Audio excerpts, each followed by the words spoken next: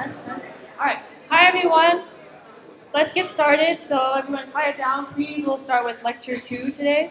Can everybody hear me okay? Anyone have any problems? No? We good? All right, perfect. So, just as a heads up, we're going to be covering a few different topics today. We'll first start with doing an inheritance kind of overview thing. Then we're going to go into talking a little bit about asymptotics, which is what you will be seeing on Friday. And then we're going to go into a little bit of Project One, kind of like hints. So definitely stay until the end. We'll be talking a lot about how you can implement ArrayDeck in the end. So let's get started. First, announcements. So pre-announcement. This water bottle was left at the project party, so if this is yours, I'll just leave this up here. Feel free to grab it. Oh, it's yours? Okay. I'll just leave it here. You can grab it after. Or okay, perfect. All right, owner has been found. All right, so let's continue on with the rest of the announcements. So first off, happy 4th of July. That is tomorrow. Because it's 4th of July, a holiday, we will not be having lab, so don't come to SOTA. Enjoy your day off. On Friday, we will have a regular lab plus a quiz. So DSP assignments and like when to, or like where your quiz will be released soon. But just remember, regular quiz and lab on Friday. Project One Dex is due on Friday as well. So we had a project party today. There's also another one on Friday. So if you still need help, please come to the project party. We have been releasing worksheets and quizzes. So if anything is incorrectly graded on one of your quizzes, please submit a regrade request. So you should submit these on Gradescope. It should be in like the bottom right-hand side of the interface, but they're due 1 week after scores are released. So you will get an email when scores are released. The regrader requests are due by a week after that. All right, so another more exciting event is midterm 1, and that is coming up on Monday. So that will be Monday from 6 to 8 p.m. More information and room assignments will be released on Piazza, so you can just wait until then to know more about like where you will be sitting for the midterm. Note that you can bring one cheat sheet, so you can start making that now if you want to. Labs that day will not be like any assignment, but it will be open office hours or whatever the TA wants to do that day. So that will be until 5 p.m. So all labs will be going on until 5 p.m. Except the Sitar Jadai room.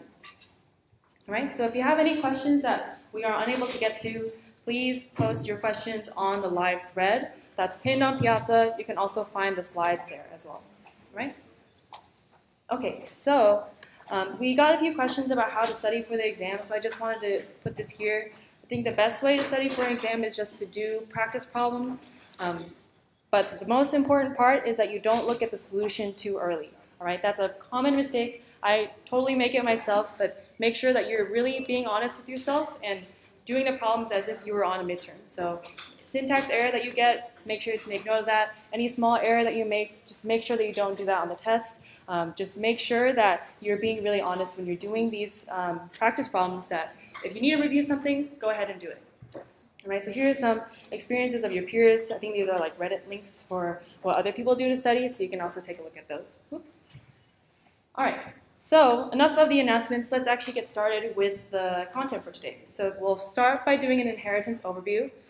So let's jump right in. So this past week, we learned a lot about like the relationships that classes can have with each other. Last Friday, I believe we learned a lot about static and dynamic types and interfaces and extends and all that random stuff. So why do we even want these relationships to exist in Java anyways? Let's first dive into this random grammar lesson. Here are some instructions that if you wanted to wash a poodle, this could be the order in which you do things. So you brush your poodle before a bath, use lukewarm water, talk to your poodle in a calm voice, use poodle shampoo, rinse while air dry, reward your poodle. Right? That's some possible directions for washing your poodle. If you had a Malamute, you could basically do the same thing, replace all poodles with Malamutes, and it would be the same set of instructions, right? So we have the same thing replaced in multiple ways. So how can we kind of unite these two ideas together? In natural languages, this concept is called a hypernym. So to deal with this problem, we will use dog.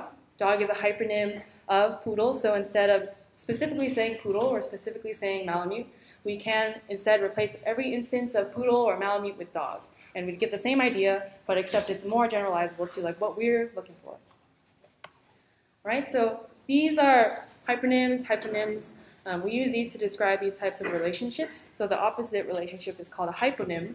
So poodle is a hyponym of dog, but dog is a hypernym of poodle, Malamute, and dachshund. So having these words, they comprise a hierarchy of words. So you can see it's visually represented here, but you can see that a dog is a canine. So dog is a hyponym of canine. Canine is a carnivore, carnivore is an animal, and it creates this kind of relationship here. For fun, you can see this WordNet project. It does this basic idea with every single word that exists, so you can take a look at that if you're curious. But this idea, it does apply to Java. We want to have these relationships in Java as well. We have, for this project, for example, we have a linked list deck, we have an array deck. These are both clearly some type of deck. So a deck is a hypernym of a linked list deck and array deck. So we can express this in Java in two steps. The first one is we define a reference type for our hypernym, which is deck. And then we will define, or we will specify that the linked list deck and the array deck are both hyponyms of that type. All right, so the first step we'll be doing can actually be done in two different ways. So the first way that we'll explore that you've probably seen before is called an interface. So an interface, this will specify the capabilities that some class that implements it should have. Right? There's a lot of words on here, but interfaces, if something implements an interface, this is going to do what is called interface inheritance. So I don't think this is an actual very specific terminology that you'll need to know, but what interface inheritance is that an interface is a list of all method signatures. Inheritance is that the subclass will inherit all these interfaces or all these method declarations into the class that is being implemented. All right? So just note that when you have an interface, these normally specify what the subclass can do, but not how it's going to be done. All right? So it specifies what behavior it should have, but not how to execute that behavior. So subclasses, if you implement this interface, you will have to override all these methods. Otherwise, you will have a compilation error. So for example, if we had deck, we had an array deck here. If our deck interface looks something like add first and size, and our array deck does not have a size method implemented, then we will have a compilation error. Okay? So just some other random notes. All variables and methods are going to be public by default. Variables are also static and final, and one class can implement many interfaces. So you're not only limited to one, you can implement 3 or 4 or however many that you want. Okay? So we've seen interface inheritance. So just as an overview, it's a subclass that inherits signatures, but not implementation. Right? It's just the method signatures that get brought down to that subclass. But for better or for worse, Java also lets you do implementation inheritance. So in addition to inheriting those signatures, there's also a way to inherit those implementations as well. So in the interface world, this implementation inheritance is done by this special word called default. So let's look into a little bit of what that does in our deck.java. So we'll see here, let's say this is our deck interface from the project. We have all these methods that have been defined here. And you could, if you know the exact behavior that you want to happen, you could make one method default, implement that method, and anything that implements this interface will have access to that method as well. All right, so here, notice that we have the print method. It doesn't really rely on any instance variables here because there are none. But here is a default implementation for this print method. It will be passed down to all the things that implement this interface. Note, don't do this for the project. There are a lot better ways you can implement print, but this is one example of a default method that you can do. All right, so we talked a little bit about interfaces. Now let's move on to the other kind of inheritance that we've seen. So when a class is a hyponym of an interface, we use the word implements. But if you want a class to be a hyponym of another class versus an interface, we can use the word extends. So let's say that we have our array deck and our linked list deck, and we want to build this thing called a rotating linked list deck that can perform any operation that a linked list deck can do, but also this one right here called rotate right, which will move the back item to the front. All right, so if we have a 5, 9, 15, 22, after rotating right, we should have something that looks like that. All right, so how can we do this? One way that we can is by having our rotating linked list deck extend the linked list deck class. All right, so remember when we extend, rotating linked list deck will inherit all members of the linked list deck class. So all instance and static variables, all methods, and all nested classes. Constructors are not inherited, and things with private access are going to be a little bit harder to get, but note that in general, these are the things that are going to be inherited. And this is another type of implementation inheritance that we saw before. Just like with interfaces and default methods, we can do this and also have a type of implementation inheritance. And one other thing that we added here that was not present in our linked list deck was this rotate right method. And you can see that with references remove last, add first, these are not defined directly in rotating linked list deck, but they have been grabbed from the linked list and brought down to the rotating linked list deck class, so it has access to that. Okay, so to make things a little more interesting, there's also this, classes can also perform a type of interface inheritance. So this is done with the keyword abstract. So using the keyword abstract, we can actually define a method without providing the implementation in the class, so the class will then become an abstract class. So let's look at this one here. So if we have a shape, we have int, color, string, name, int, xy position. You can have this move method, which is like a fully regular defined method, but you can also make this abstract void draw. So this draw method, you can see it's not implemented. It's declared with this abstract word in front of it. And what this does is it makes this entire class abstract, and any class that extends this shape class will have to override this method and provide its own implementation for it.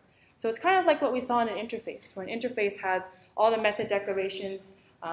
This one will also have a method declaration here, but you have to write the abstract in front of it. All right, so here is interface inheritance with classes. So we just learned, like I just went through a whole bunch of stuff, and I will just quickly go over what I just basically all talked about. So when would you use one over the other, right? There's a lot of stuff that we just said. So here are just some notes that I thought of. This is not an exhaustive list, but here are just like some of the main points for each of the interfaces and classes. So remember, interface associated with implements. They define rules to be followed, but it doesn't say how to make these rules. All the variables and methods are public by default. They can define default methods, and one class can implement multiple interfaces.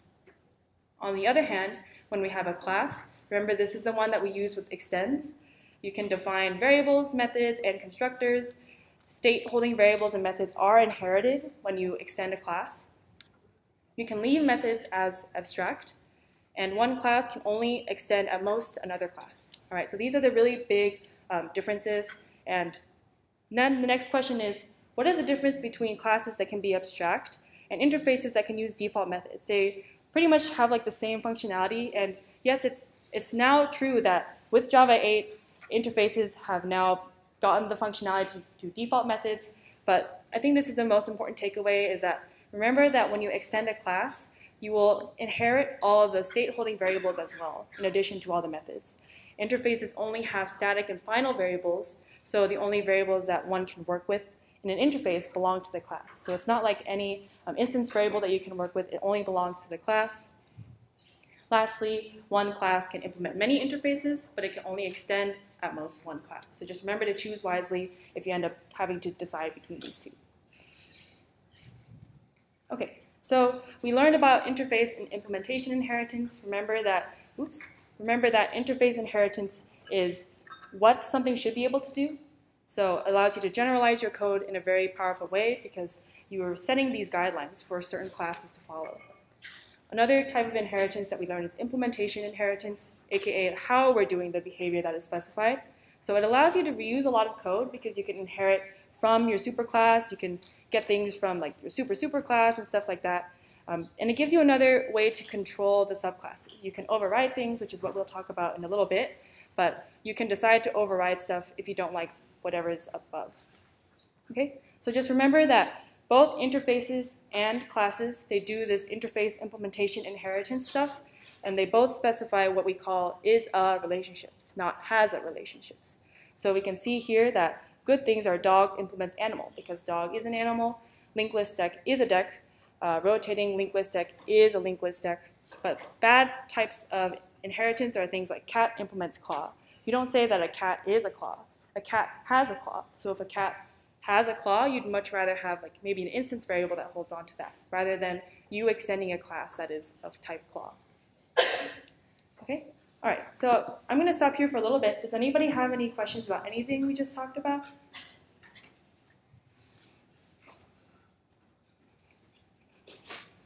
All right, cool. So, I mean, if you do, like, feel free to ask them. There's also the live thread that you can post on, and we'll be able to answer all your questions there. So, I'll move on to another kind of unrelated topic, which is overriding versus overloading. So, we saw a little bit throughout these previous slides that if a subclass has a method with the exact same signature as a superclass, we will say that the subclass overrides that method. It's a lot of words, but I think it's more clearly displayed here. So if we have a deque interface with the addLast method, ArrayDeque, if there is another addLast method with the exact same signature, this ArrayDeque is overriding addLast that is found in the deque. All right? So because the signatures are the same, ArrayDeque implements deque.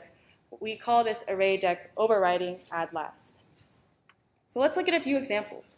So here we have the animal interface has a public void make noise. We have a pig class which implements animal. We also have a make noise in there. So we can see that pig overrides make noise. Right? They're the exact same signature. Pig implements animal. Everything is good. Methods with the same name but actually different signatures are what we call overloaded instead. So let's see an example of that. If we have public class dog implements animal, and we have public void make noise that takes in a dog, this method, make noise, is actually overloaded in this case. Even though the names are exactly the same, there is one difference in it, and that is the difference in the argument. Right? So this is not an example of overriding. This is actually an example of overloading. So make sure to keep this difference in your mind. Like when you're doing all these static dynamic type problems, this is going to be pretty important when you do that. All right? So here is just another example of overloading in the same class. So we have abs, which is absolute value, takes in an int, abs that takes in a double. So both of these are like basically overloading each other. They have the same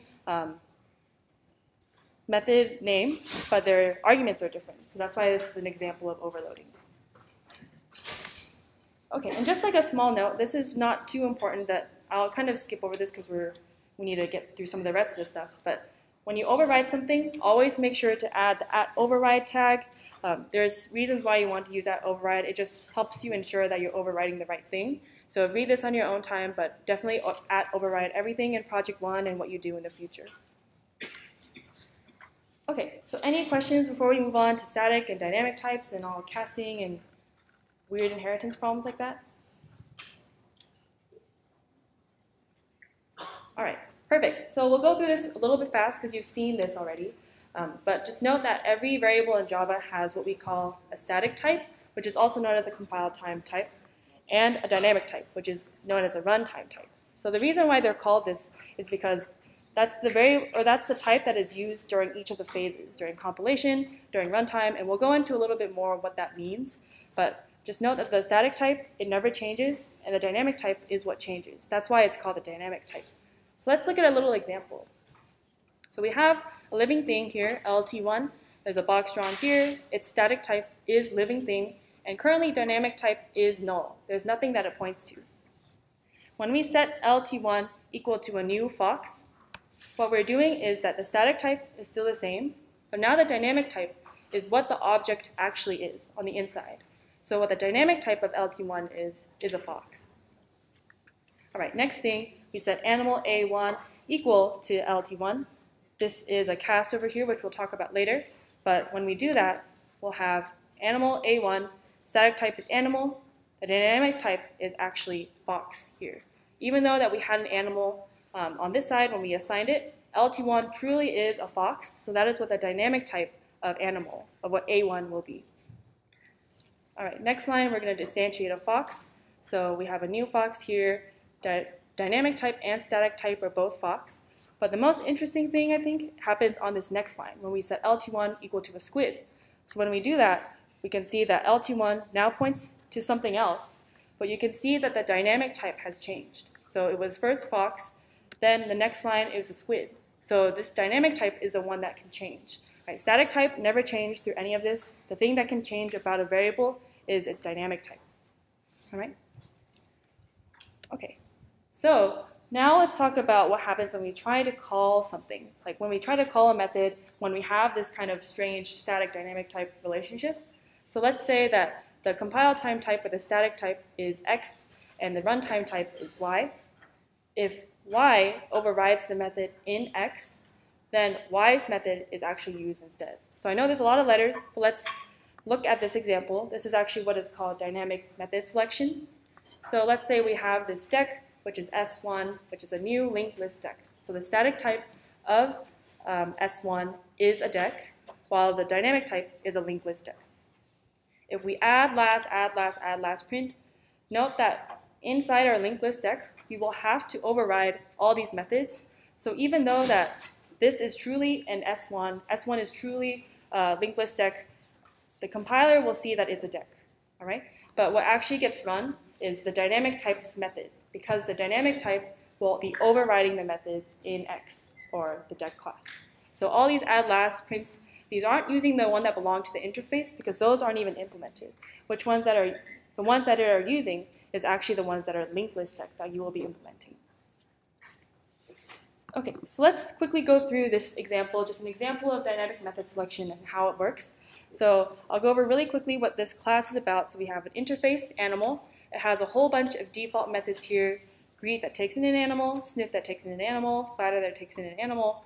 And we also have this dog class that implements animal. So note that sniff takes in an animal. So this is an example of overriding, right? Because this sniff takes in an animal, this sniff takes in an animal, but this flatter takes in a dog. So what is it instead?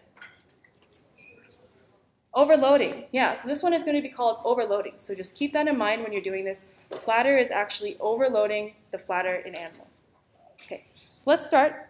A is an animal, static type is animal, but it's actually a dog. D is static type dog, but it's actually a dog. So when we do a.greet D, what happens is that we'll look in the static type, we'll look in the compile time type and check, is there a greet that takes in D, which is a dog. So we'll look inside animal and see, oh, we have a greet right here that takes in an animal. A dog is an animal, so let's try to use this one. So when we actually run this piece of code, we'll actually have hello animal being printed out, right? Because when we start running it, it'll pick this one. All right, let's look at the next one. So we have the same kind of scenario. So we have A, which is an animal. Does the animal class have something that takes in, that is sniff, that takes in a dog? What do you guys think? Yes or no? Yes. Yeah, so I see a lot of head nodding, which is good. But sniff, there is a sniff inside the animal class which takes in a dog because a dog is an animal. So we'll instead,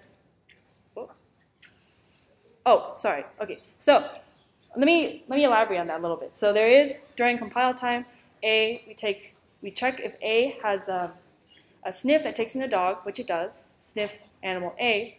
But one thing I forgot to mention is that we will actually use dynamic method selection here. So remember that thing we were talking about before? If there is a method that overrides another method in the superclass, that method is the one that will actually be used. So caught me off guard too, but when we actually run this, remember that A truly on the inside is a dog. So that is a dynamic type. A's dynamic type is a dog, so we'll start with dog, and we'll look inside the dog class if it has that method that we're looking for. So we found sniff animal A. When we actually run this, we'll start in dog and say, do we have a sniff animal A? And it turns out that we do, so we'll actually end up printing dog sniff animal. All right? Okay. Does anyone have any questions about that? I think I got tripped up a little bit too, so any questions about this? Yeah, can you say your name too? Sean. John. If the dog class has another method that takes in a dog, would it prioritize that one over that takes in the animal? Yeah, okay, that's a good question. So Sean's question was, if inside dog there was a sniff that takes in a dog as well, what will happen? So I'm actually going to hold off on that question because we talk about that a little bit later. So we'll talk about it. Let me know if that doesn't answer it for you. All right, any other ones? Okay, yeah. Is overloading bad? Should you avoid it? Is overloading bad? I would say it's generally bad because it's a little bit confusing because you don't really know which method is going to be run. It's really dependent on your argument. So I would say that it's bad. Some people might have different opinions about that, but I think it just makes it a little more confusing. Okay, so let's keep going. Let's start with the next one, d.flatter d. So we'll do the same process. D is a dog, right? It says on the static type of D is dog, so we'll look inside dog if there is a flatter that takes in a dog. There is this one right here, so we'll actually end up printing you are cool dog here. And here's where it gets a little more interesting, is that we have this animal A, we're trying to call dot flatter on D, which is a dog. So we're going to check inside animal. Is there a flatter that takes in a dog? We'll see that there's a flatter that takes in an animal A. So, okay, let's try to run something like this. But when we actually start running it, remember, the dynamic type is the one that we'll start with. So the dynamic type, we're going to look inside the dynamic type, see if there's a flatter that takes in an animal, which is the one that we found when we compiled. But there's actually none that satisfies that requirement here. There's a flatter that takes in a dog A, but what actually gets printed out in the end is you are cool animal. All right? And that's because we just talked about this earlier. It's kind of spooky, but we remember that flatter is an overloaded method and not an overridden method. Right? Dynamic method selection only happens with overridden methods. Flatter, right here, flatter takes in a dog in dog, but flatter takes in an animal in animal. So these are an example of overloading methods. All right, so why does this happen? Let's kind of flesh out our dynamic method selection algorithm a bit, but it's a little bit convoluted here, but let's just try to get through this. So consider the function call foo.bar x1. So foo has a static type t prime, x1 has a static type t1. So foo is t prime, x is t1. During compile time, we will check inside foo's static type, which is t prime, to see if that method exists. The method that we're looking for is bar that handles t1. All right, everyone with me so far? Okay, how about let's just go through this and then you can ask questions after this. So we have foo, which is t prime, x, which is t1. We're going to check inside the t prime, which is the type of foo, is there a bar that takes in a t1? If there is, we will actually record the signature of that method and store that as the one that we're going to run. Like we're going to run something that looks like this and nothing else. Okay? And just like the question that was back there, if there are multiple methods that can handle t1, such as one that takes in a dog versus one that takes in an animal, the compiler will actually choose the most specific one. So if there's a chance that we could do flatter dog or flatter animal and our object was a dog, we would want to pick flatter dog over flatter animal. All right, so we didn't see this in our previous puzzle, but you can take a look at this exam problem for an example of this. But when we record the signature, when we're running it during during the runtime, we're looking for something that overrides this recorded signature only. Right? We will not use anything that is overloaded. It has to be something that overrides this recorded signature. Otherwise, we will just use t prime's method. So what happens here is that, remember, a.flatterd, during compile time, we found this method, flatter animal. We wanted to find something that was of type flatter animal, so this is the one that we found. And during dynamic type, when we're trying to run something, we go into here first, because that is the dynamic type, and we're going to check if there is something of the exact same signature. Because there is nothing that is of flatter animal, we're going to keep going up and up until we find the one that we found before. So this is the reason why that we ran flatter animal, you are cool animal, instead of the one that was in dog. Okay, so any questions about that part? No, there's a lot to, yeah? What if you change your signature by putting in a different variable? Like a different variable, say animal B in the subclass. Okay, so the question was what if we had done animal D here? Or animal D here?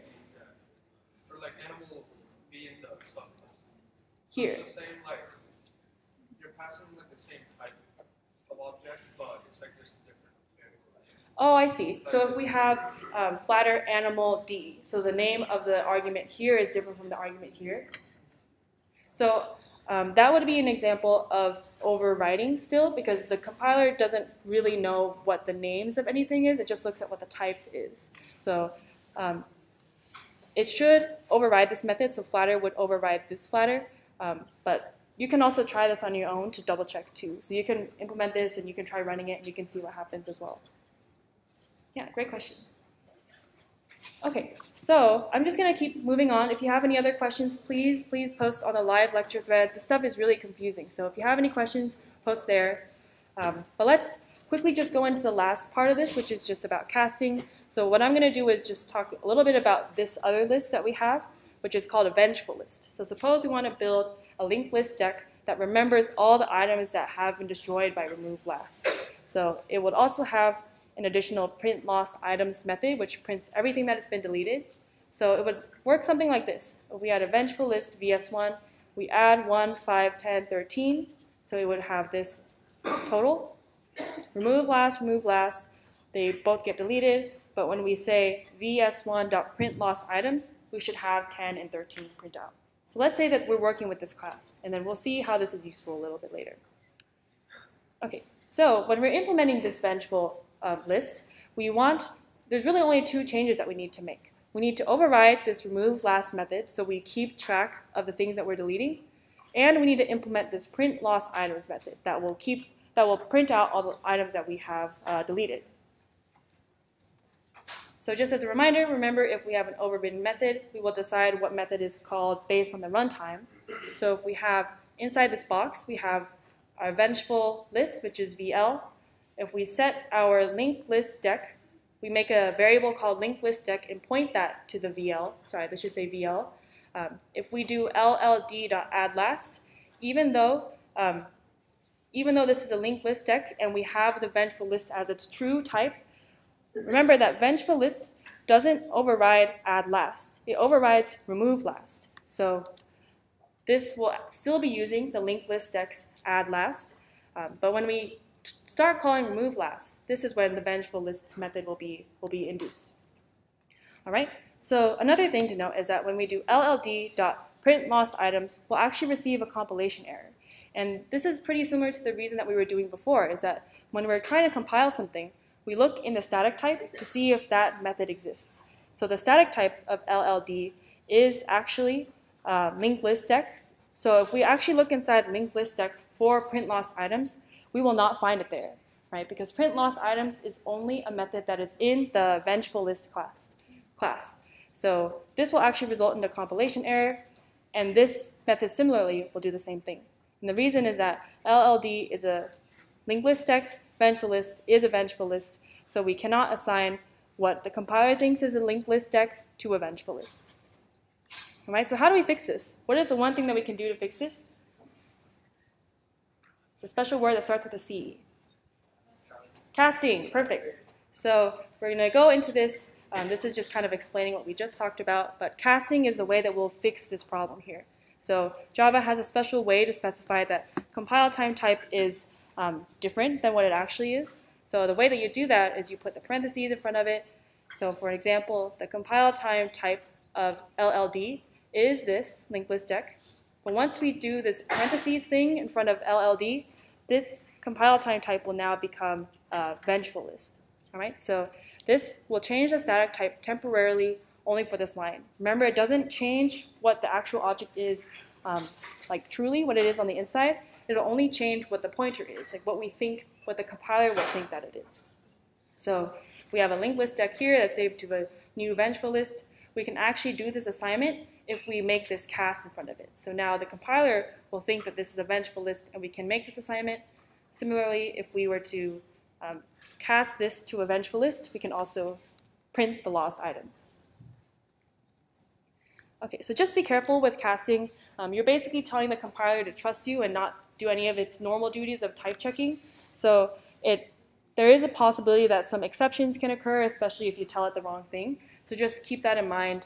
For example, if you did something like this, linked list deck is equal to a new linked list deck, and you try to cast that to a linked list deck, the compiler will trust you and say, okay, I believe you, like this is probably a vengeful list. But when you actually run it, this is where the problem will happen, is that a linked list deck cannot be cast into a vengeful list. So you'll get some kind of error there. Okay, so before we do the last part of this bit, does anyone have any questions about anything that we've talked about yet?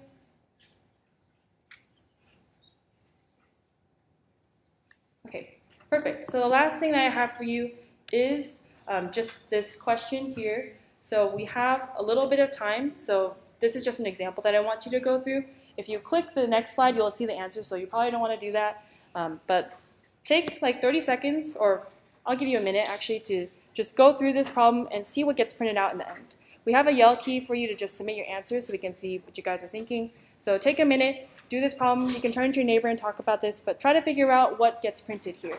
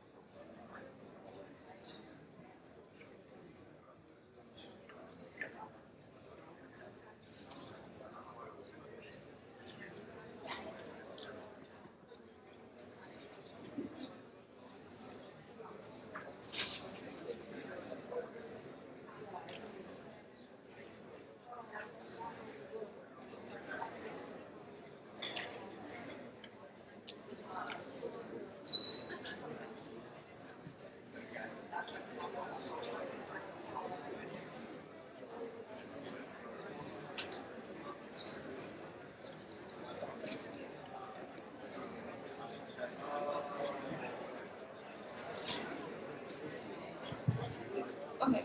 Hi everyone. Okay, sorry to cut you short, but we do want to make time for the rest of this lecture. So we're actually split half and half between two different answers. So the two answers that it's split between is Bigolbi Fagolfa and what's the other one? The Fagolfa twice. So we're stuck between B and D. Right, so let's figure out what actually happens here. So maybe you guys have seen the solution yet already, but what actually gets printed out is Bigolbi Fagolfa. All right, so let's see why this is the case. So we have this new casting that's been introduced here. Remember, casting will only change the static type for that one line. So after that, it's fine. No changes will be made to the bird variable or what the bird variable points to. All right, so just keep that in mind. But the reason why Bigolbi gets printed first is because we have this overloading, overriding thing again. When we do bird.goalgate falcon, bird is of type bird. We're trying to goalgate on a falcon type object, so we're looking for something that satisfies goalgate falcon inside the bird class. All right, that's the first thing we do during compilation. And inside the bird class, we'll find goalgate bird. Falcon is a bird, so we'll record this signature down. We'll write it down in history, and we're going to run something that looks like this. All right. So when we're running this piece of code, bird truly on the inside is a falcon. So remember, we're always going to start with the dynamic type and see if that method is there. So in the dynamic type, we'll see this falcon. Do we have a goalgate that takes in a bird, the one that we recorded from before? No, so we don't have this goalgate bird inside the falcon class. There is a goalgate falcon, but that does not match the signature that we have written down in history, right? So goalgate bird is the one that we're looking for. We find a goalgate falcon, but that doesn't satisfy it. So we're going to go up into the superclass and run the method that's up here. So we'll actually end up printing Bigolbi instead of Fagolfa for that line. All right? And previously, this next line, falcon.goalgateFalcon, we will be doing the same thing. So we'll check inside the Falcon class if there is something that takes in a type Falcon. We'll find this Goalgate Falcon F here, which is the method that we'll write down in history. Then when we start running it, remember that Falcon's true type is still a Falcon. So we're going to start in the dynamic type Falcon, find the Goalgate Falcon F, and print out Fagolfa in the end. Okay? All right, so I know that was a lot, but does anyone have any questions about this example or anything that we've talked about? Okay, perfect. So if you have any more questions about this, please just post. Oh, did you have a question over there? Yeah. So why does it not throw a compile error when you have bird.goalgate falcon? Because bird is it's labeled as a bird, so once you recompile it, it checks this bird has goalgate falcon. And falcon is labeled has a static type of the falcon too. So it is bird, it only has goalgate bird and not goalgate falcon. Mm-hmm. And so would that not throw a compile error? Okay, good question. So the question was, why doesn't this line throw a compilation error? Because bird.goalgateFalcon, we're looking for a goalgate that takes in a falcon, not a goalgate that takes in a bird. But what actually happens during compilation is that we find this method, goalgateBird. It actually still works for this case because a falcon is a bird. So the compiler will accept that we have a goalgate that takes in a bird. Bird is a more general falcon, so this line will still work. This line will still satisfy this question that it's asking right here. So even though that it says Goalgate Falcon, it takes in a falcon, Goalgate Bird still satisfies it because a falcon is a bird. So the bird is the superclass of the falcon. Okay. And then when you actually run it would have this bird, then it realizes it's a falcon. So it would look in falcon class and say falcon goalgate falcon, and then it would realize if there wasn't a falcon class, it would be a bird. Yeah, so the question was, or just kind of like reiterating, I think it's a good thing to go over, but what happens is we have written down this method signature because this is the one that we found when we compiled. We found Goalgate Bird, so we're going to run something that looks like that and nothing else. When we're actually running this, bird is actually a falcon, like truly its dynamic type is a falcon. Oops. So we'll check in the falcon and see if there's a Goalgate Bird. We're checking if there's a Goalgate Bird in here, but we only find Goalgate Falcon. Because there is no Goalgate Bird in here, we're going to go inside the superclass, find this one, and end up printing Bigolbi in the end. Right? Does that help? Okay. All right, so I think we'll have to move on to the next one, but if you have any questions, please post on the Piazza thread. Otherwise, I'll hand this off to Jackson, and he'll talk a little bit more about what you'll see on Friday.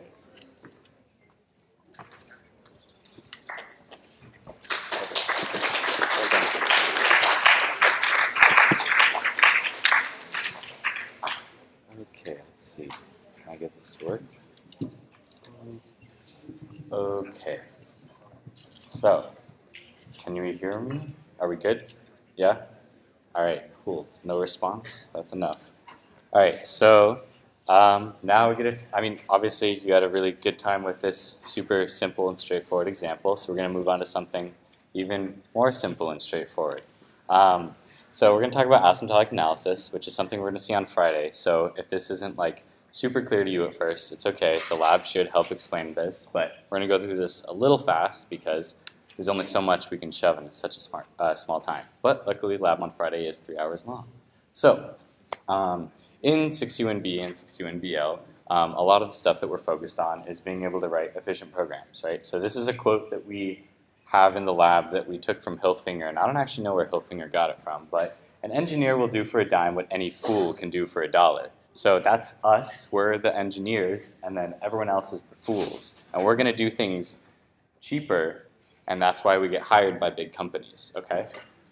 So what's important is that efficiencies comes in like 2 different types, right? So what we've learned so far is that sometimes when you're trying to write code, it takes a while because, you haven't learned Java yet, and it's confusing how things like get organized, and when you write a bunch of stuff when you're panicked, it's hard to tell where things have gone and what different functions do when, inevitably we forget to comment our code. So the first bit of efficiency we learned about is like actual coding programming efficiency. How long it takes you to type out each function. How long it takes you to like read through like specs and other people's code eventually. You're not reading other people's code right now. and then how long it takes you to like actually manipulate the code itself. But then most of that cost is actually just like maintaining the code and not like really developing it. Then what we'll do is, now that we've gotten a taste of that, and we'll continue developing our skills throughout the rest of the course, we're going to talk about this next part of the course, which is the actual efficiency of the code itself. So this is the execution cost. So this is like, the rest of the course is kind of dedicated to this. I know it's been a week, but that was the first half. Okay, so now that we're in half 2, we're really focused on how long like a given program takes to execute and how much memory it requires. Like, that's important. So if you have like 2 ways to do a task, do you want to take the way that takes more time and space or the way that takes less time and space? Probably depends on if you're getting paid, like salary or like hourly, whatever. So let's just think about like a quick example. So let's say that you're given a sorted array and maybe it contains some duplicates. So the question is like, can we find out if there are any duplicates, right? So we could think of a pretty straightforward approach that we think is going to work, where we can just consider every possible pair, and if any of them are duplicates, all right, cool, we found our duplicates, we're good. So what we would do is we'd say, okay, -1 and or -3 and -1, are they the same? No, right? So those aren't a duplicate. Let's look at the next pair. We'll take -3 and 2. Are those the same? No. Okay, so then we'll take -3 and 4, and on and on and on. And then once we're done with the -3, then we'll go to -1 and say -1 and 2, and we'll look and we'll look and we'll look. So this will take a bit of time. Can we think of a better algorithm? Well, we know that this array is sorted, so what if we just looked at each pair of things next to each other and we say, well, since we know it's sorted, any 2 numbers that is the same have to come after each other, so we'll just look through on one pass and we'll say -3 and -1, not the same. -1 and 2, not the same. 2 and 4, not the same. 4 and 4, they're the same, we're done. You don't have to keep looking any further than you have to. So already we've found a way to do the same, like get to the same goal, and we have 2 different ways, one of which has to look through everything, and the other one just has to take one pass. Does that make sense, how we can get to a goal like faster or slower depending on what method we take? Yeah? Okay, cool. So let's think about how we can like take this idea and make it more like intuitive, right? So for most of this lecture, it's not going to be that intuitive, and then we'll try to arrive at something by the end. So we're going to take the like ideas that we came up with and we're going to put them into code. So we have dup1, which looks for duplicates, and it's the first way where it basically looks through everything and compares it to everything else. And then we have dup2, which kind of just takes one pass and then looks at the pairs. So how do I do this runtime characterization thing, right? So we're going to use this word runtime a lot, which is pretty much how long does this chunk of code take to run based on something. So we want to like find a way to like tell someone how fast my code is, because if someone comes up to you and says, hey, how fast can you solve this problem? And you go, really fast. They have no idea what that means. Like, I don't know, how fast is really fast? So it's not that helpful. So we're going to try to find a way that's like slightly better. So what we want is some sort of way to characterize it, right? Really fast, that's not like mathematically rigorous. It's simple. It's too simple. But so we're going to try to find a way that's simple in such a way that it's like easy to arrive at, and it's mathematically rigorous in such a way that like if I tell it to you and you tell it to someone else, instead of saying really fast, we'll say something that means the same thing to both of us. And then next, we want to demonstrate why dup2 is better than dup1. I mean, like you understood it from this previous example, like cool, we just had to look through it once versus we had to look through a bunch of stuff. But does that really like explain the superiority? You were like, hey, that one like looks better, and therefore, I think it is. Not always that helpful. Kind of like saying really fast. So let's think about how we could measure which one's better. So the first thing you can do, I'm talking about runtime, right? What is that? Runtime. So let's think. If someone's running and you want to see how long it takes for them, what do? You time them. So let's think about what we would do in code. If you wanted to see how fast one piece of code executed versus another one, what's the first idea you have? I'll just get my watch out or my phone and I'll time it. So you'll take the 2 pieces of code, you'll plug something into both of them, you'll hit go on the timer and the code at the same time. You say, nice, that took X seconds. And then you time the other one, you say, nice, that took Y seconds. And you say X greater than Y or Y greater than X. Now you know which one's better, right? Maybe, maybe not. Did you run them on the same machine? Were the same operations happening on that machine? We don't know. There's a lot of factors that could affect that. So let's say I did actually do this, and this is what I got for dup1 versus dup2. So if I took an array and I dumped a bunch of stuff in it, and it was of size n, where n is either 10,000 or 50,000 and so on, and I timed the amount of time it took for dup1 to run versus dup2 to run, this is the chart I got, right? So we have dup1 is where it looks through everything compared to everything else, and then dup2 is where it just kind of like looks through everything once. And this is the graph I get. And from this, you can say, all right, who thinks dup1 is better?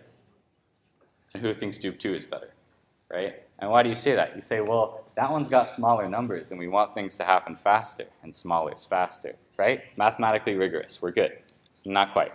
So let's keep thinking about how we can improve on this. We have our chart. We see that one's clearly faster from this, but that's just me getting a timer out and hoping that it's going to like actually run at the same time with the same operations. So things that are good about this is it's easy to measure. The meaning's obvious, right? We just hit go, and then we wait for it to stop, and then we hit stop, and we say that's some amount of time, we're good.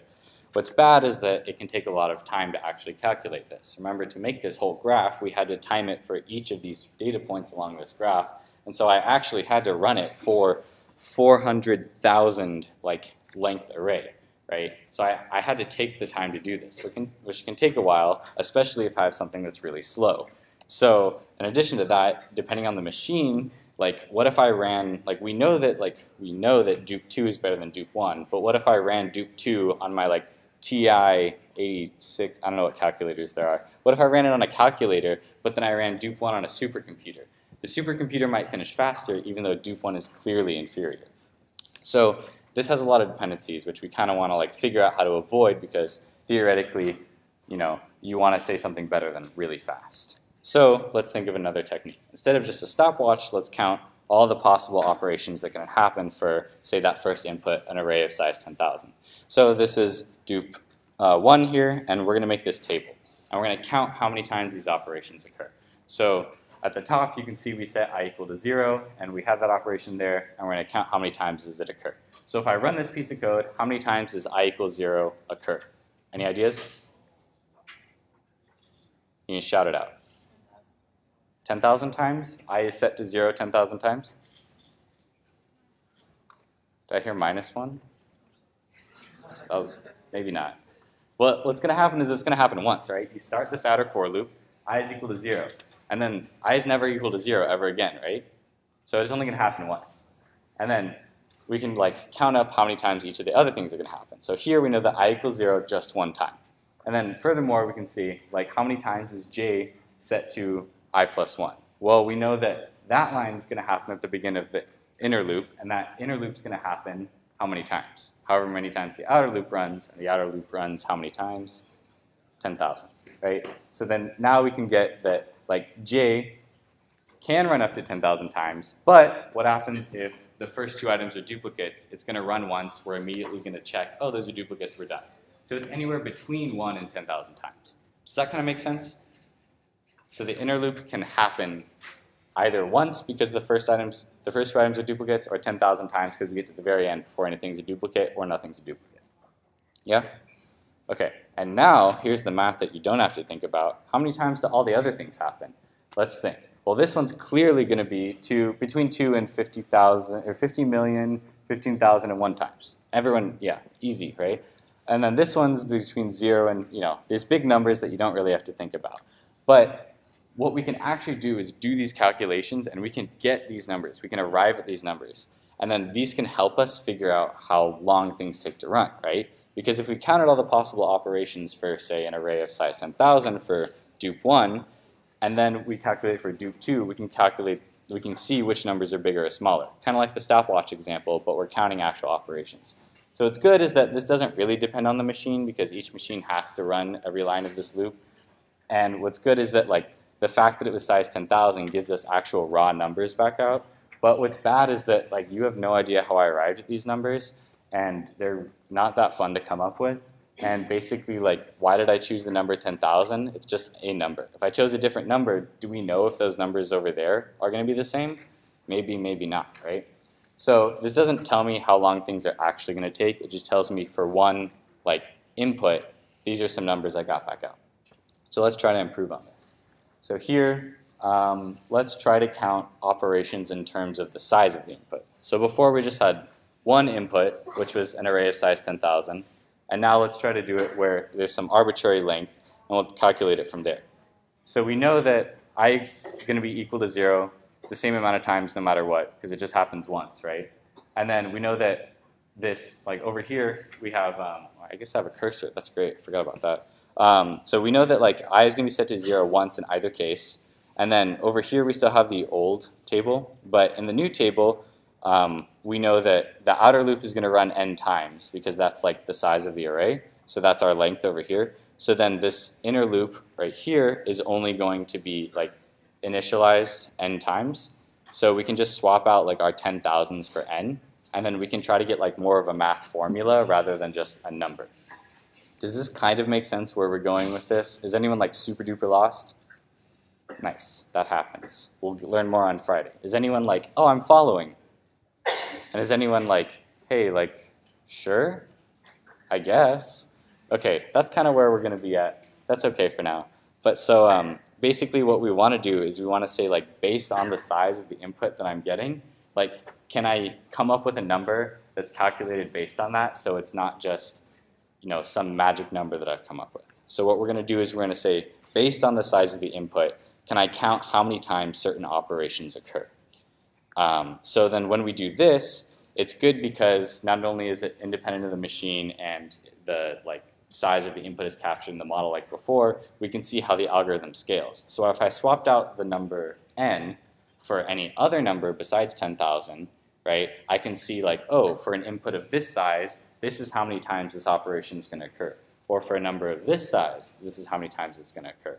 So it's actually telling me, like, based on what I put in, how much work is going to come out, which tells me kind of how long it's going to take if we know how long each operation is.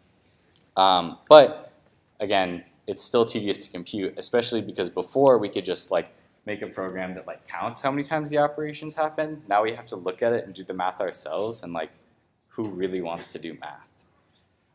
So this still doesn't tell us the actual time. So let's come up with another technique. But first, before we do that, let's take the stuff we applied here, right, these n's, and let's see if we can come up with rough estimates for the other program. So this was Duke 1 over here. Let's come up with Duke 2.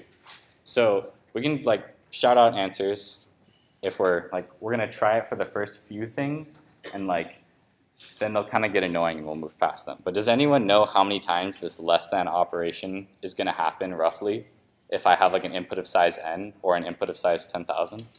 Any ideas? So we know that this less than happens, like, how many times do we see less than in the code?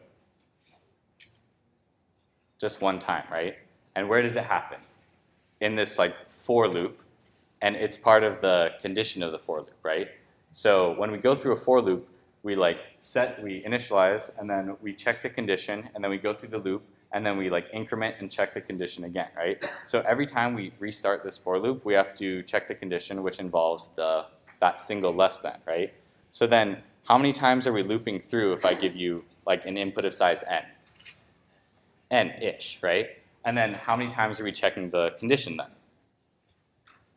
N, right? Unless we like short circuit and get to the answer sooner. So like our less than is going to happen like between like 1 or 0 and n times. It's okay to be off by 1 in these cases because like it's like we're starting to guesstimate more as we go. But basically, like, does that first argument make sense for the less than? Is that kind of like, okay. And then the rest of them, like the increment is going to happen roughly the same amount of times because you increment it at the same time of every loop as well. And then the equals is going to happen within the loop every time. And then the amount of array x's is going to be kind of like double those numbers because you do it twice in the same line. So like, is this starting to kind of make sense how we're like getting to these numbers like based on the size of the array? Like thumbs up, thumbs down? To you? Okay. So yeah, we're going to keep going, still a little fast. But now that we have like these two tables filled out, which algorithm do you think is better? Who thinks Dupe 1 is better? And who thinks Dupe 2 is better? All right, and then now we can arrive at a slightly better idea of why, right? Does anyone have like a basic like idea for why Dupe 2 might be better? It's the size of that grows linearly. Yeah, and you say linear, and that makes it better because Dupe 1 grows exponentially. exponentially or quadratically?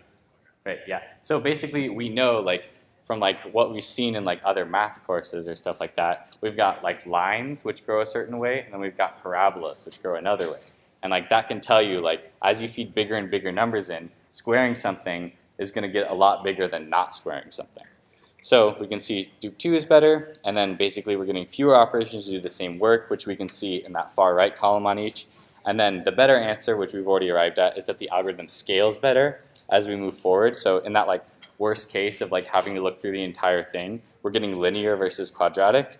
And then we know that things that are quadratic tend to get bigger than things that are linear. So we just basically say parabolas grow faster than lines. And now we're getting to a nice rigorous explanation, right? Okay, any questions so far? Yes? 2, why does the less than operation have like 0 to n types and not 0 to n minus 1? 0 to n minus 1. Oh, because it's, you like, it's not like super important, but it's like based on like when you check the condition versus when you increment. It's like basically just in the structure of the for loop that you don't really need to think about that much, and also because it's a dot length minus 1.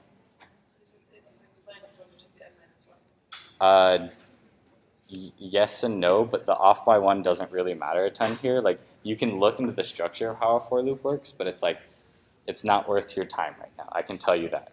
Okay, any other questions? Okay, we'll keep going. Awesome, that's a great idea. Okay, so now, as we saw before, we didn't really want to think about what would happen if like the first 2 were duplicates, because then, you know, either thing is going to take roughly the same amount of time. It's no big deal. Because what's important is as we build bigger and bigger projects, we're going to be dealing with bigger and bigger pieces of input. So like if we're doing like simulations of a lot of particles, or like we have a lot of transactions or stuff like that, we basically want to see how big numbers are going to like slow us down. So we want things that look like lines versus parabolas, because the bigger the number is, the bigger the output's going to be. So the more things we're dealing with, the more we want to get like a lower order asymptotic growth. Does that make sense? Why? Because it's faster, basically. And that's what we want. So if we have like 2 algorithms that zerpify, which is a word that Josh Hugg made up, a collection of n items, we say zerp1 takes 2 times n squared operations, and zerp2 has 500 n operations. If like you have really small inputs, you're going to say, okay, like zerp1, this like squared thing, is taking less time to complete than zerp2, which is this linear thing. But as the size that we're looking at grows and grows and grows, we're going to hit this like 250 number here, where all of a sudden that parabolic thing greatly exceeds the linear thing, and we really, really want to be using something that looks more like zerp2 than zerp1. Does that kind of make sense? So like in the beginning, you might like trick yourself and think, oh no, this one is faster for little inputs. But we're not thinking about little inputs asymptotically. We want big inputs. Cool?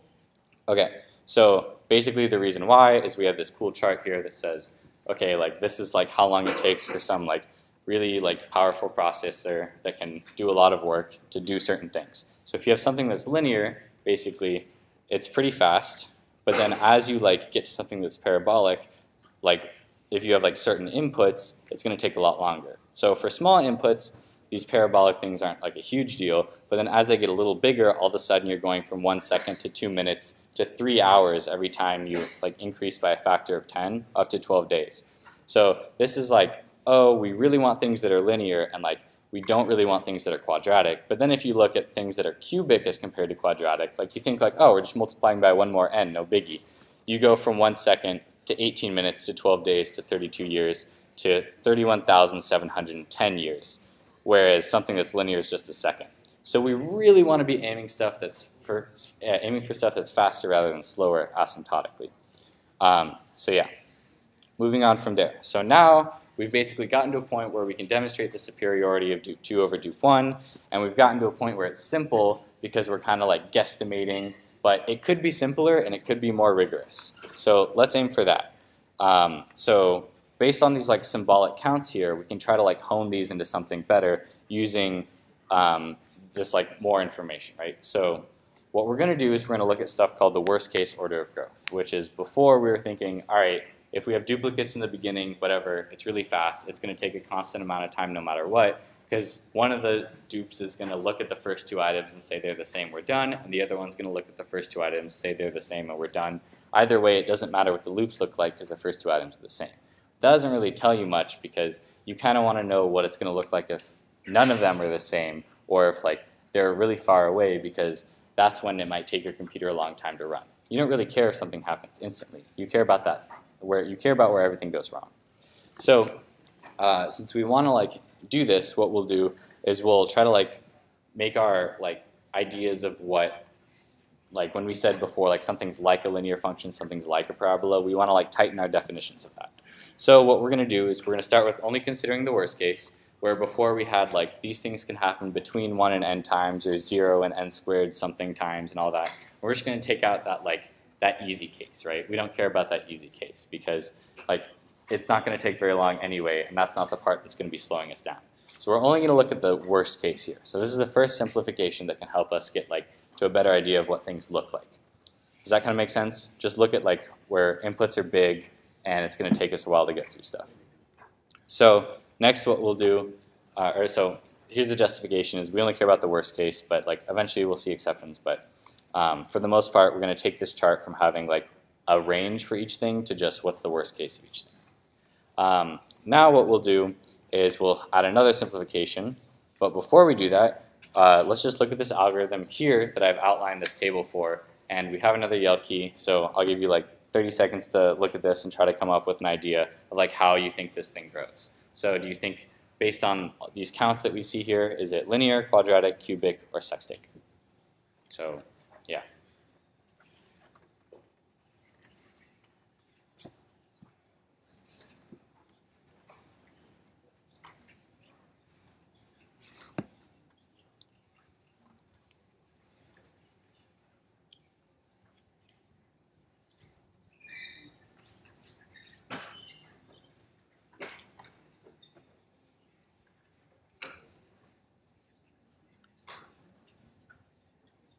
Okay, so that's probably enough time for you to be thinking about it. Maybe not enough time to arrive at an answer, but we're going to go ahead and move on and note that this is cubic, right?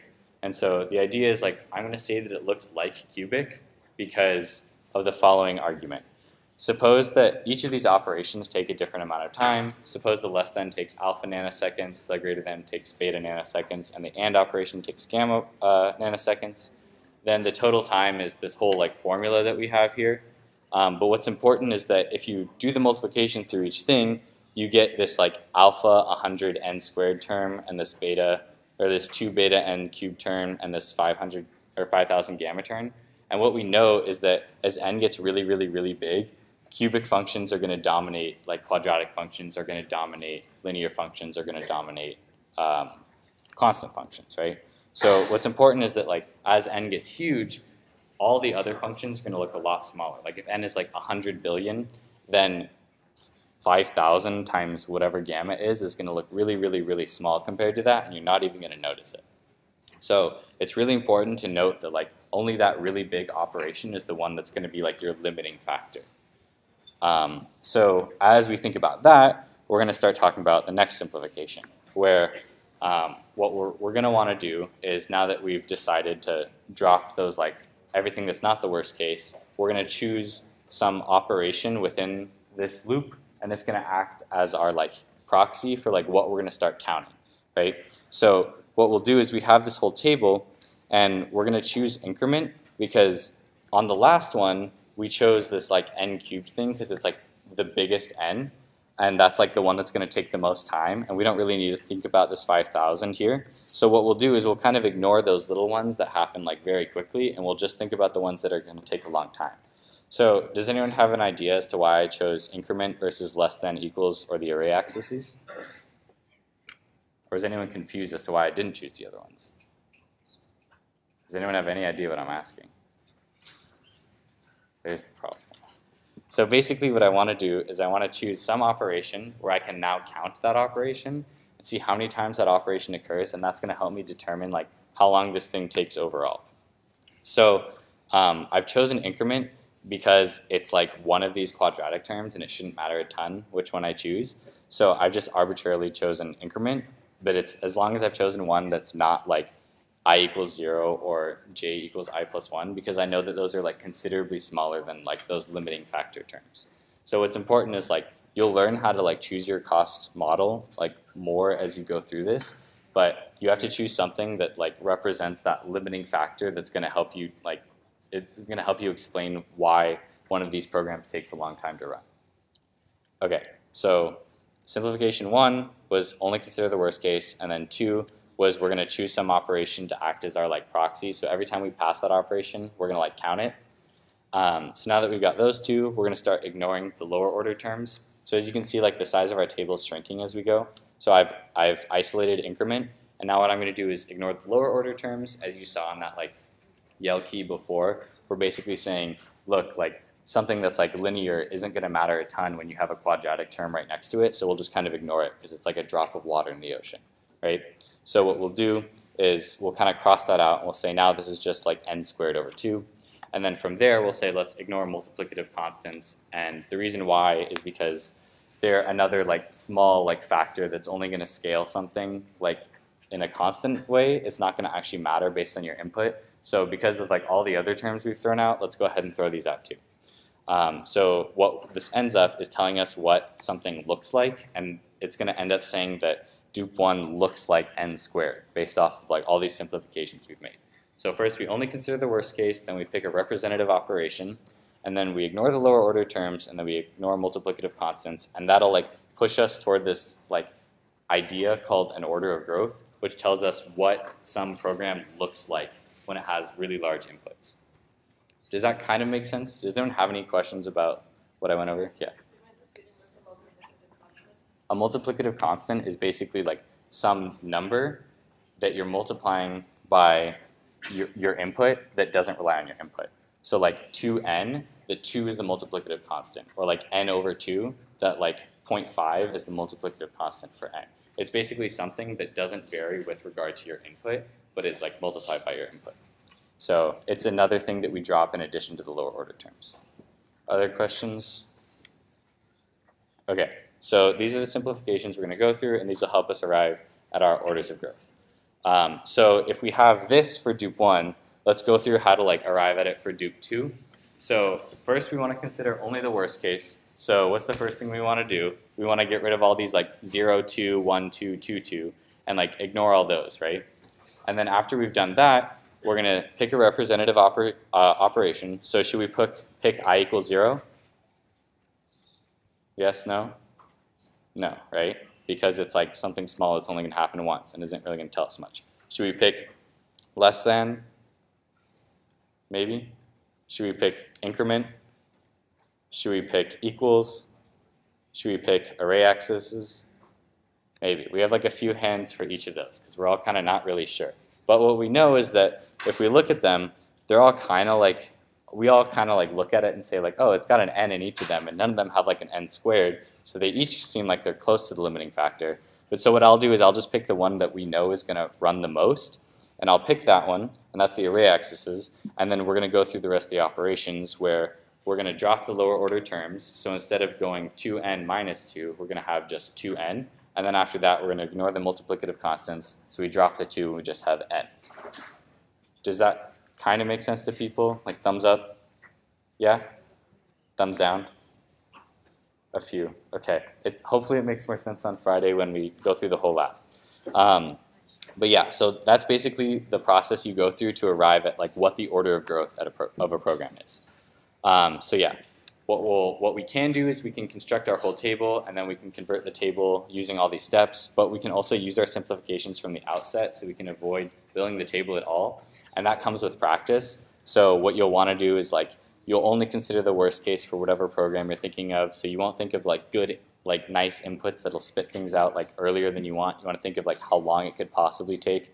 And then you look around in the program for something that might represent it, and then you start dropping the terms until you get it what you want. So yeah, you can kind of avoid building the table with practice, which you'll get more of on Friday. So yeah, any questions about this? Okay. And then I was going to talk about big theta and big O, but you can cover them in lab, so it should be okay. So let's take a like 5-ish minute break, and then we'll pick up with Matt's part. Yeah, you get a break today. Isn't that great?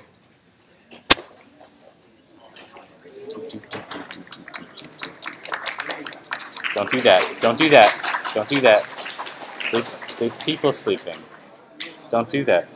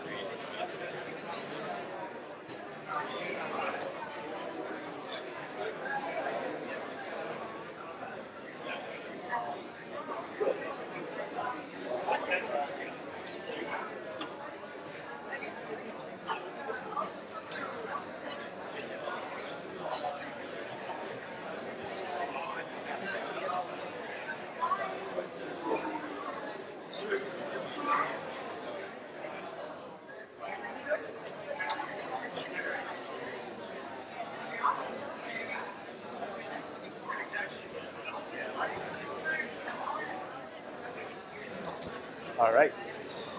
Cool. So let's reconvene and we'll move on to the last part of the lecture. It's pretty cool how far we've come already. It's only been like a week and a half, and you guys already know so much. You guys already like wrote like a major code base for a project. Right now you're working on the second one, and like just to think like, you know what 10 days ago you guys didn't even know how to write a single line of Java, and now you can like write many lines, right? So that's pretty cool. Just you wait till the end of the semester, you're gonna be able to write so much. But yeah, the week before this class started, I was actually hanging out in San Diego. And it was pretty fun. I went to a place called Tacos El Gordo. Have you guys been there before? Yeah, Tacos de Arabada is really good there. And so, you know, you can drive down there. It's only a couple hours down. But what I did was I flew because I didn't want to do that drive through like the stinky part where there's like cows and stuff. Right?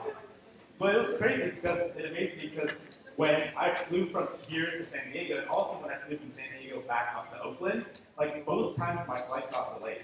And that's just like really weird because it seems like a really routine flight that they do every day. They do like a couple of those every hour, but like it gets delayed, right? And the reason for that is because those airplanes make a lot of stops along the way, right? Like the same aircraft goes to Arizona and then it goes to like Chicago and then it goes to New York and then it comes all the way back to San Francisco, right? It does all these stops during the day, and if at any point in time it kind of like meets a delay, then the whole system comes crashing to the ground, right? And so that's kind of like a problem. Like if there's weather problems on the East Coast, well, you feel it all throughout the system, right? So that's kind of what happens with linked lists, right? So with linked lists, you have to hop from one place in memory to another, right? So let me actually skip ahead to this next diagram here, right? I have a linked list right here. And remember we talked about box and pointer diagrams last week? What we do here is we allocate a variable to hold our int list, right? And this variable box is holding not an int list itself, but an address to where this int list instance lives in memory, right? It's a phone number to where our int list lives, right? And similarly, this int list instance has a next field, right? And this is also a phone number to where the next instance lives, right? It's not containing the actual instance itself. So in reality, if you have an int list and you have many, many nodes on your int list, all of these instances can be living in different places in your computer, right? Like one's in New York, one's in San Francisco, right? And so if you're going to traverse your int list, you might be hopping from one place in memory to another, right? On the other hand, last week we talked about arrays briefly, and we're going to talk about it a little bit more today. But arrays is kind of like these apartment buildings, right? Like they're all in contiguous blocks of memory. So when you ask to allocate an array, Java is going to give you a block of memory that's all next to each other, and you're not going to hop from one place to another, right? So if you remember, like on week 1, on the very first day of lab, like if you were in 277 Soda, right, and you're like walking onto the second floor of Soda, you saw 271 Soda, and you're like, oh, that's not my room, right? And then you walk over to 273, and you're like, oh, that's weird. Where's 272? I guess this is 273. Well, this ain't my lab either, right? But at that point, you knew I didn't need to go to 275 because I can skip one room and I can keep going to 277, right? So that's kind of how arrays are too. Like, we know that ints, right, are 32 bits, and so Java knows how far apart each of those indices are. And so if we're looking for the fourth item in our array, it can jump immediately to that position, right? And so that's why access into an array is really fast. It can just compute how far it needs to jump, and it can jump straight there. And so that's going to take constant time, right? And on the other hand, linked list, it's going to take a little bit longer because even if it wants the fourth item or the 10 millionth item in the list, it's going to have to start from the beginning and it has to jump from one to the next all along, right? And so it's going to have to touch every single node along the way until it gets to the 10 millionth item. And so it's going to take linear time to find a specific item in the linked list. So that's pretty important for the project, just to have that understanding of runtime and kind of like the trade-offs between one implementation and another. Okay, so let's talk about some basic basic ideas with arrays. So this is just in a review from last time, right? So we already talked about the int list, and then we also remember that like you can declare a variable and it'll get you a memory box of 32 bits in the case of an int, right? And for primitives, you can store directly that value inside the memory box, right? Because if you didn't do that, then if you just created a for like somewhere farther out, right? Then you would have a phone number to another number, and that doesn't make any sense, right? So that's why primitives are stored directly in the memory box. Yeah, is there a question over there? Yeah. So what are like the pros of linked lists as a way to do all those things, but faster? Yeah, so we're actually, so the question was, what is the array, what is the benefit of using a linked list if an array is faster in this situation, right? So this specific situation we talked about was accessing a particular item, but there are other operations we want to perform as well, so we're going to talk about one in just a couple of slides, so hold on to that, right? But there's trade-offs depending on what type of operations you want to do. Okay, and then the second line here, we made a potato P last time, right? And so, again, what we did was we declared a place to hold our phone number or our address, and we created an instance of potato and it pointed straight to that. Okay, and like we just said, an array works by asking Java to give us a contiguous block of memory, right? So here are a couple valid ways to create a new array. So in the very first line, we are going to say that this is missing in int x. Okay. Aha.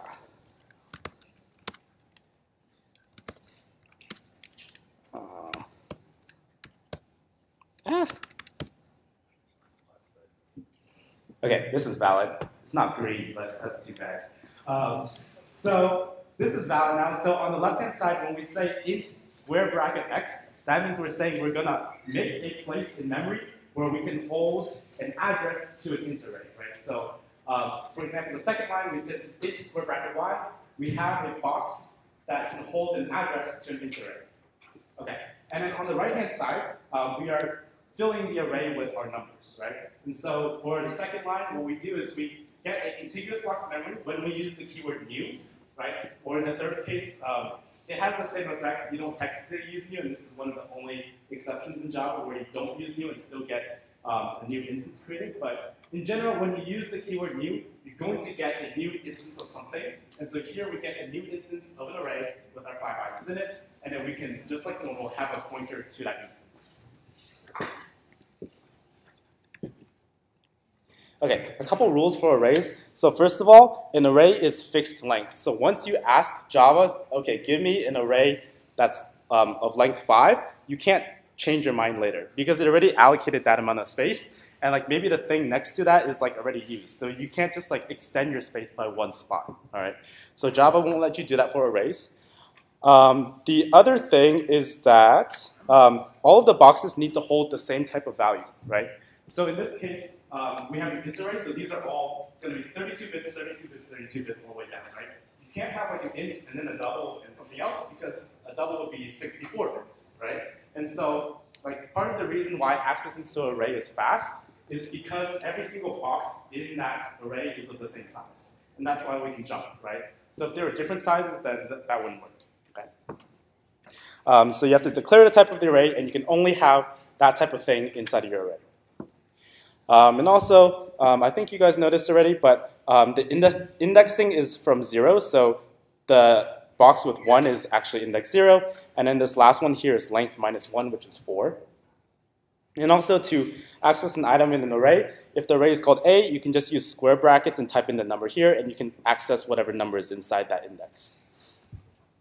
Okay, so here is just like a slide with more syntax things that you can do with an array. I'm not going to walk through it right now, but just know that this slide is here, and you can also click on this visualizer to kind of step through and see like what each of these lines are doing, and perhaps you can, if you like want to do something with an array, you can refer to this slide and try to find the right piece of syntax to do it. Okay, let's talk about circular array decks. Okay, so Circular array decks. Why do we want circular array decks? Okay, so in order to answer that question, we have to answer the previous question that was asked over there, which is, what is the benefit of having a linked list set, right? Well, it turns out linked lists are better at insertions and deletions. Okay. So think about this. Insertion and deletion. If we want to insert or delete into a linked list, that's pretty easy actually, because all we have to do is we have to delete or insert whatever node we're going to do, and we just adjust some pointers, right? So this is kind of similar to if you walk around Berkeley, which I'm sure you guys all have at this point, right? There's a lot of construction going on. And when they want to delete the sidewalk, right? When they want to delete a sidewalk, they just put a sign there and say, you can't use the sidewalk anymore. And that's all they have to do, right? They don't have to do anything fancy with all the other streets in the city. They just have to delete one sidewalk and put a sign to tell you not to use it anymore, right? So linked lists are the same way. If you want to delete a node, just take it out and then reassign the next pointer of the previous node to point to the one that comes after it, right? And that's all you have to do. It doesn't matter if there's 10 million items. You just change that one thing. Okay, but for arrays, it's a little bit different. It's kind of like a game of Tetris, right? So what if I wanted to delete this bottom row in my game of Tetris? Well, then this row has to move here, and this row has to move here, right? All the rows need to adjust downwards, right?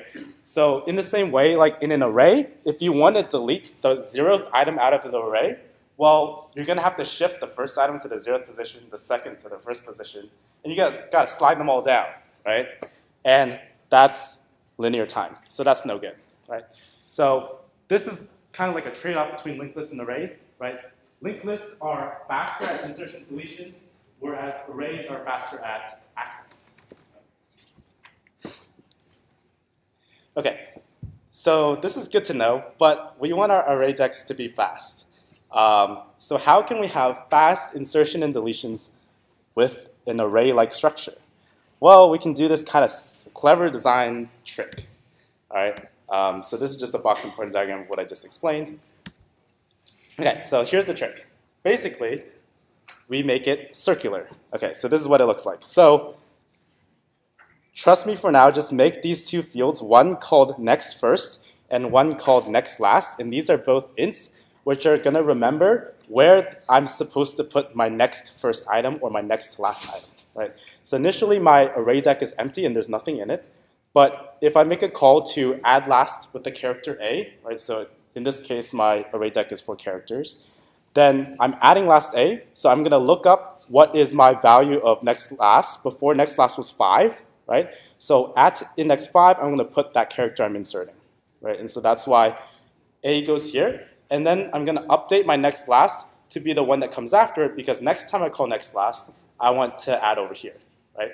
And notice if I call next first, it's gonna go over here, right? So I'm kind of building my array from the middle outwards. Okay, so let's add something else. So add last B, right? So again, add last B is gonna put it in the 6th position because before that operation, next last was 6. So I'm gonna put the B in the 6th position and then increment next last. Okay, add first C, right? So that pops the C over in 4, right? Because before I did this operation, next first was 4, and now I'm just gonna put the C in the 4 and then change next first to be 3.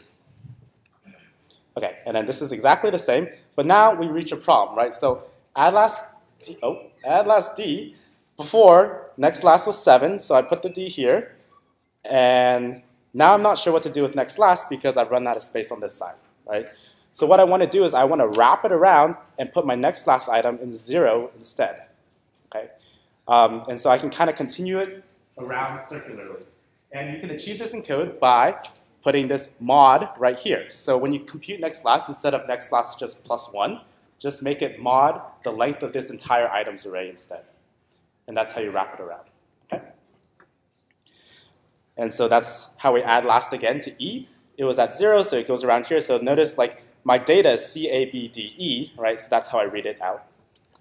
And I can add first again. Okay, so how do we remove, right? So remove, what did we just remove? We're removing the first, right? So notice nothing really changed, right? So if I remove first, the first item is the F, so I want to get rid of the F, right? And so all I did from the previous slide to this slide was I just changed next first to 3, right? It was 2 before, and now it's 3. But the F is still there, which is fine, because all I know right now is that like this f is just disregarded, right? Because the next time I'm going to insert to the front, for example, g, like next first was 3, so I'm just going to put my next thing here, right? So it doesn't matter if it was still there. As long as my next first and next last are marking the beginning and the end of my valid like data, it's fine, right? You can think of them as like bookends, right? You know those things that hold up books in the library? Yeah? Like, as long as your bookends are in the right place and marking what is valid data, it's fine. Okay. Notice also that size has been adjusted accordingly as I've done each operation. Okay. Oh, one small note here that I skipped, right? So you can leave the thing in there only if it's a primitive, all right? So if it's a primitive, it's okay because the character f is 32 bits, but so is just like zeroing it out to like, I don't know, the empty character, right? So it's okay, it doesn't change the amount of memory that's used. But if we're using a non-primitive type object, right, this would just be a pointer to some object instance, right? And so if I don't null it out once it's deleted, then there's still a reference to that instance. And so I'm still holding on to this whole thing that I just threw away, right? It's still there. So what you want to do is you want to null out this phone number. And now, once that phone number is deleted, nobody cares about this instance anymore. And that instance can be garbage collected. Okay? So we'll talk about that at the very end. We'll come back to that. But are there any questions about how this circular array design works? Yeah. How determine the mass length of the thing? Can you say that again? How to determine the mass length of that thing? How is it? The mass length by 7. I'm not sure I'm hearing your question, so can you just ask on the Piazza thread and someone? Sorry, it's a little hard to hear in here. Okay. Cool, let's move on then. So let's talk about resizing the array. So this is another problem we might run into with our array deck. Okay, so what happens when we have filled up everything in our array and we've run out of space, right? Because we said that with arrays, they can't be resized, right? Once you ask for 100 places to put your numbers, like you can't have 101. Java won't give it to you. Well, we can kind of make a design that makes it look like we're resizing our arrays, right? And so that's like our resize procedure. And so here, imagine we have a length 100 array and it's full of our data. Okay, what if I want to add last again with 11? Well, where does it go? Well, we can make the illusion of resizing by declaring a new array that is size plus 1, so now we have 101 spaces. All right, voila. Now we can copy everything over. Oh, there's 2 ways to copy. You can use this thing called array copy, and that will, it's a function that copies the stuff from one array to another. So here's the syntax, and you can look into this. Or you could write a loop that does it like with a for loop or something like that, right? So I'll let you worry about those implementation details. But anyways, we can copy all of these numbers down here, all right? And now we have this one spot left, right? Our position 101 for our last 11. And now you can slide the 11 over there. And then all we can do is we can say that items, instead of pointing to this old thing, is going to point to this new, longer array that we just made. And voila, we've resized the array, and the person calling this function didn't even know it. Right. Bye-bye. Okay, a little tip. When you're writing your resize code, do it in a separate function. So here is like kind of the logic we just did on the left-hand side, and this works and it's fine, but you're probably going to have to resize in multiple functions. So I'd highly recommend just extracting out the relevant code and making a resize function that resizes to a specific capacity. And then whenever you call add last, like you can just resize if necessary to the appropriate size. Okay, not going to have you guys do this because we're running low on time, but let's kind of just take a look at this question. All right, so suppose we have an array of size 100. If we call add last 2 times and we increase the size by 1 each time, how many memory boxes will we need to create and fill?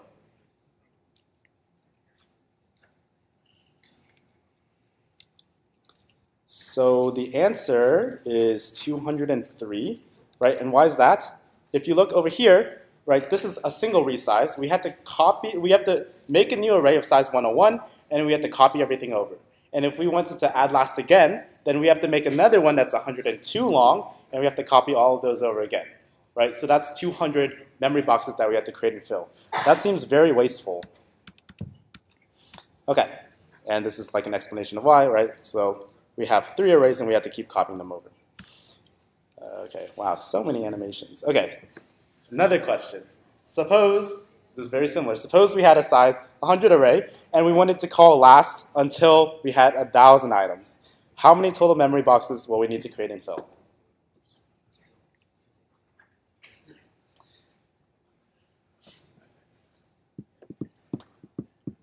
So in the last question, it was 100, and we wanted to go to 102. So that was like 101 plus 102, which got us 203, right? So in this question, it's 101 plus 102 plus 103 plus 104 plus 105, right? All the way to 1,000, right? So it's whatever that summation is. All right, how can we figure out this summation? Well, here's a little trick. Well, so first of all, it's 500,000. Here's a little trick.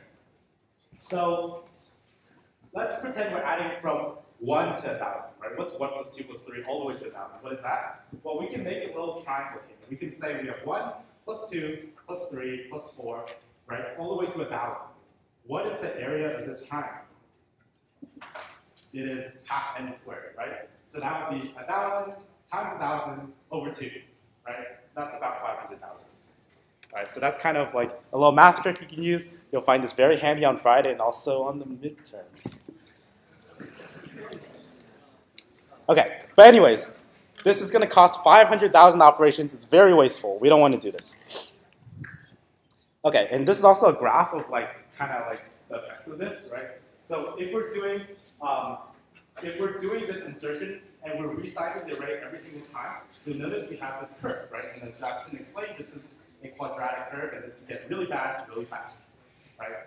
On the other hand, if we have a linked list space approach, this will be a straight line, which is linear, and linear is much better than quadratic. So clearly, we want to get to a more linear solution if possible. So how do we fix this? Well, there's a little bit of a trick. Okay. So what we did right now is we resized by adding a constant factor. So in that last case, we added 1 to make it bigger. It turns out if you multiply instead of add, it's much better. Okay, why is that? So here is a little equation. So originally we had n items in our list, right? So originally we had 100 as n. That's how many items we had in our list. And when we wanted to resize it, so say you want to resize by adding 10,000 places to your array. So now you have a 10,100 size array, right? Well, that will cost you first n operations in order to copy the original n, the original 100 from the first array to the new array you just made, right? This is going to cost you 100 to copy over your old data. And then it's going to last you 10,000 more insertions that you're allowed to do before you run out of space again. All right, so n plus 10,000, and that's going to be divided over 10,000 calls to insert that you can do. All right, and so if you look at that fraction, it's n plus 10,000 over 10,000. If you simplify it using the analysis rules that Jackson taught you, well, that is going to be in linear time, right? Because n over 10,000, the over 10,000 is constant, we can throw that away. And also 10,000 over 10,000 is 1, that's constant, we can throw that away. So this is going to be in linear time, which is what we just saw, right? So each of those operations is linear. If you're doing n linear operations, that's quadratic, right? That's why it was a quadratic curve. Okay. On the other hand, if you multiply, well, we get n for copying over the old items to the new array, right? And then that's going to last us for n more times because we doubled the size of our array, or we tripled. We multiplied by some factor of n, right? So that's going to last us for n, or like 2n or 3n more insertions, right? And that's going to be amortized or averaged over n more calls, right? And so if you simplify this fraction, it's 2n over n, which is 2, which is constant, right? So on average, for this second approach, it's going to cost us constant time for each of those n insertions, and so it's going to be a linear time insertion for n insertions. Okay. So that gets us the graph over here. Okay. So we move from the right-hand side to the left-hand side just by switching the plus to a multiply. Okay, second performance problem that you'll have to figure out is that what if we insert a large number of items and then we delete most of them, right? Now we have all of this space because we kept resizing up. So you'll have to find a way to resize down as well. I'll let you guys figure that out, but if you wrote a resize function, then hopefully that won't be too hard. Okay, one last thing before we go, let's talk about generics. Okay, so in lab, we've been using linked lists that are full of integers, right? But what if we want to store other things in our linked list, right? And so that's where generics comes in. We can store any kind of data in our linked list without having to redefine our class every single time. So syntactically, that looks like this. You would do public class, your class name, and then you do this angle bracket, and you'll put a name of your generic data type over here. And this name could be anything. So here, we chose bleep blorp, right? By convention, it's usually a single capital letter. And I think for this project, we require you to use T so that the auto grader is happy, right? So just use a T here. But in practice, it could be anything. And then if you have a nested class, first of all, in the lab, this was a static class. But this can't be static because if you're going to access bleep blorp down here, and if this class was static, then that would be a reference to a non-static thing from a static context, and that's not allowed. So just delete static from here. And second of all, make sure you do not redeclare this generic type over here, because then you have two bleep blorps, and then it's going to get confused, right? So what you want to do is just delete this, and you can still access this bleep blorp over here from here, because it's just nested and has access to that. So don't define it twice. Okay. So those are very important, but if you just do that, everything will be okay. When you use your data structure, then you can just declare it like normal, except also indicate with these angle brackets what data type you're intending to use, right? So when you're coding this, you can just imagine replace all the bleep blorps or replace all the T's with integer, and it works exactly the same way. And this is just like a summary of how to do the generics. One last thing about this deleting primitives versus objects thing that we were talking about earlier. You basically don't want to have your objects loiter. So if we have all these objects that aren't primitives, they're addresses to actual instances. And if these objects are all loitering around after you have removed them, quote unquote, but you didn't null them out, then they're just going to be sitting here. So what you want to do is you actually want to go and null those items out. And so this loitering sign has lost its address. The only guy in the world who ever cares about it doesn't care about it anymore, and it's going to get garbage thrown, right? So that's what you want to do, because you don't want these things that are removed from your data structure to be still lingering around, because you're going to have memory problems, all right? Okay. We are out of time. That is it. So you have lab on Friday, and then we have the midterm on Monday. So we'll see you then.